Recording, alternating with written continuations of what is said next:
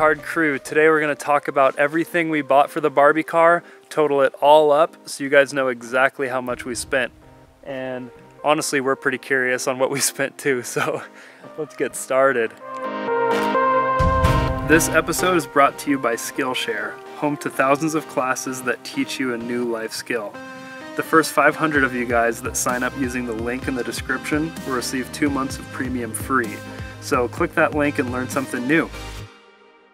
So the first step of the process for me was actually getting the Power Wheels toy, because everything else basically doesn't matter until I know what size everything needs to be. And I chose the pink Mustang because out of all the Barbie cars, I thought that it was the most pink and the most ridiculous, which obviously a big part of the Barbie car, the whole point is to be ridiculous. So I was tracking them down. They're actually pretty expensive. Like used, they go for 200 bucks easily. Some of them 250, and they're only 300 new. I found a guy from Spokane that had one and offered him 65 bucks and he took it. So that was the Barbie shell. The next step was actually buying the go-kart. I was trying to price out parts individually, all the steering components, axles, wheels, tires, and it just added up super quick. So the obvious choice ended up being buying a used go-kart. So I found one locally on Facebook Marketplace, offered him 250 bucks, and then got this monstrosity, just custom made blue frame, motorcycle engine that was really old, tired, and not running well. And that's really how things got started. The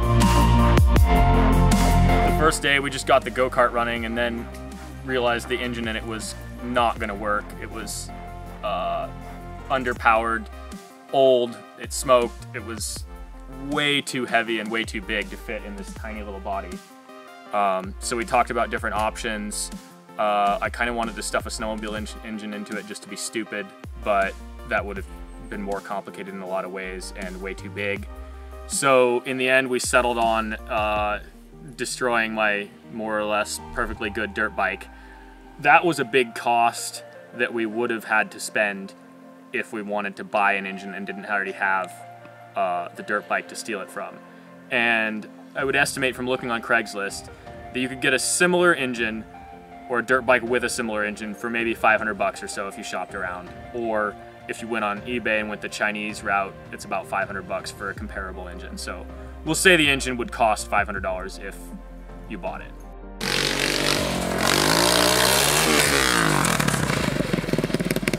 We bought the gold spray paint for the gas tank and the original wheels and the frame of the Barbie car because it just looked bling bling and that's where we wanted to go.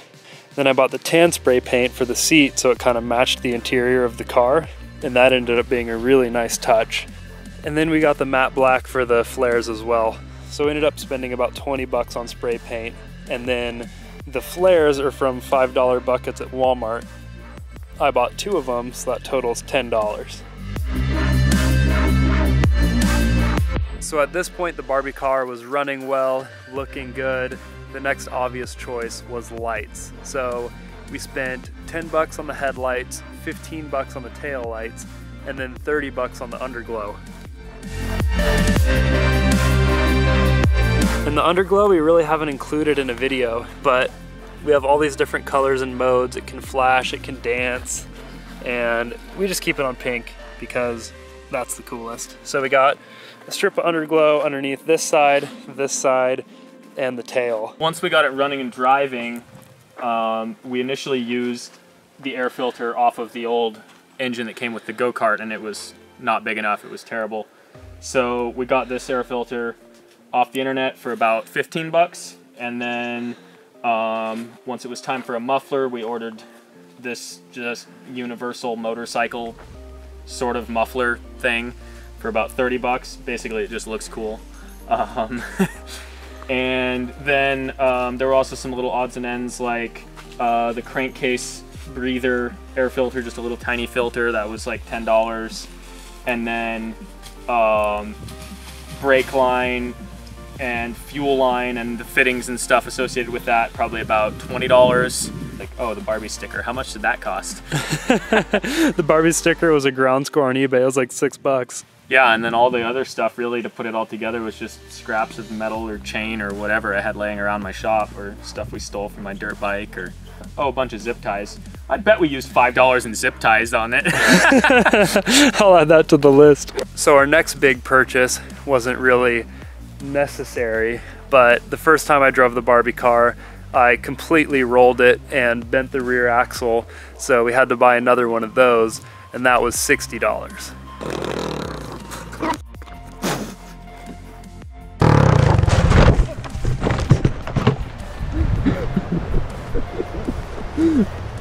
Okay, when you hit the brakes, you die. So before we decided to turbocharge the Barbie car, just all costs spent to that point was $546, or $1,046 if you include the cost of the motorcycle of what we think that would cost. So that's pretty dang good. We had a lot of fun for 500 bucks. Now when we decided to turbocharge Barbie, things got a little more expensive.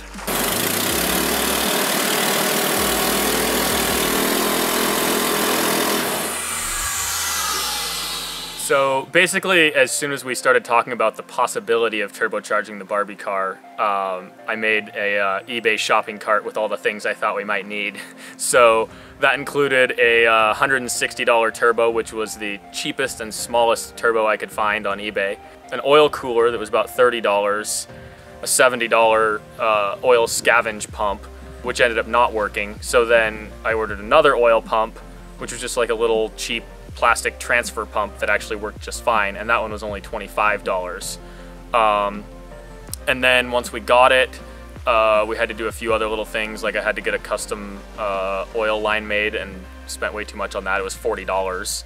And then you know, some oil to run through it, another 10 bucks. And that was really about all the costs for the turbo kit.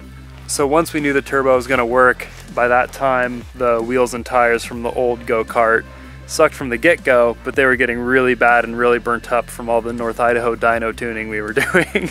So we went to BMI Karts and got new tires all the way around, new wheels, the new hubs, and tie rods for $304.50.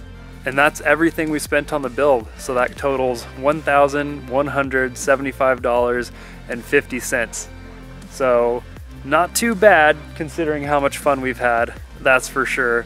And then add the other 500 to that if we had to actually buy the engine. So that's how much Barbie cost.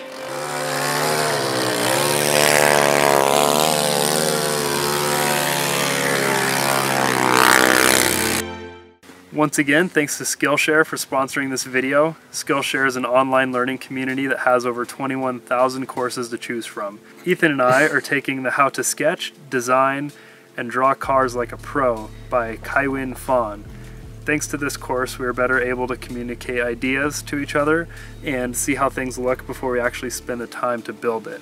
So like we said at the beginning of the video, the first 500 of you guys to click the link at the top of the description get a Skillshare Premium account for free for 2 months. So check it out and start learning something new. You!